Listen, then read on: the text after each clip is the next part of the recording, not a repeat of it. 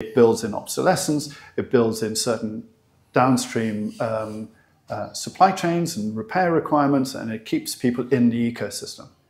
But it doesn't mean that you should do it that way. There's a laptop manufacturer in Canada who are giving people like Apple and HP and other brands apply, where they say, okay, you don't like the GPU. It's been your laptop's now obsolete for whatever reason because the GPU is not as fast as you want it. So you can take the thing apart. You can then ask for this component. It can be dropped back in. You can put it back together again. What do you do with the piece that's come out of it? So what they do is they say, oh, hang on a moment. You still got a perfectly good machine there. You could build this enclosure, or print this enclosure, or buy this enclosure, and put that component in there, and now you've got two. So do you upgraded it. More modular design? I think so. For vehicles or anything? For vehicles, for absolutely anything, and also actually for AI. I think there is definitely a need to have distributed AI.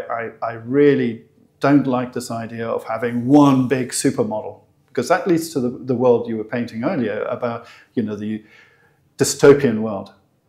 If that's the way we're going, then we're reducing tech to just 4 major players. They have a market monopoly and they drive everything. From a neutral point of view, that does not make sense. That does not make sense to you. It doesn't make sense to the industry. It's not how we innovate. We then close down innovation and we just go to whatever the 4 tell us to do.